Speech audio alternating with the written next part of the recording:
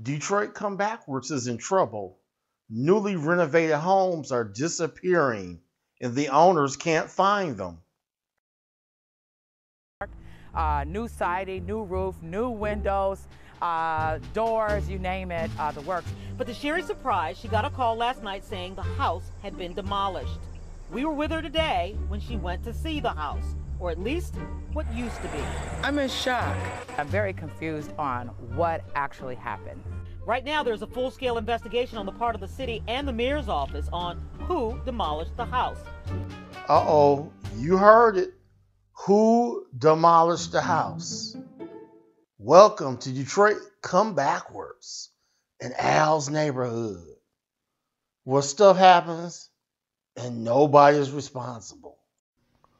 I know where the house went. Detroit tore it down because they tired of poor people moving in. This is how we do it in Detroit. You can buy a house for $500. You got a year to get it back up to code. Then we're going to hurry up and steal it back from you because that's good for business. Then, if we want, we'll just give it to a rich corporation that wants your land. I'm just joking. This is really what happened to the missing house.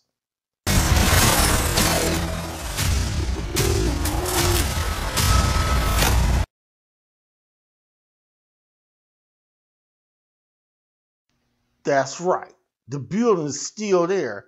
It's just disappeared and shrunk down and she can't see it. Because Detroit, you know, we love Detroit. We're on a comeback. Will we ever find the missing house? Will we ever have a comeback? Stay tuned.